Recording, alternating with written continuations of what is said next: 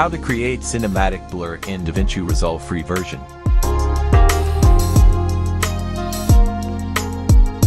Bring down your clip to media pool.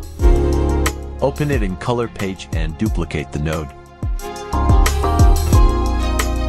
Use pen tool to create a mask around the subject.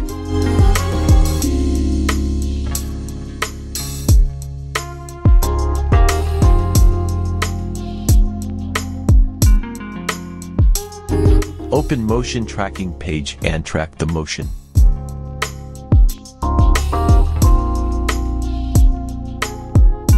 Go in Effect panel and search for the focus background.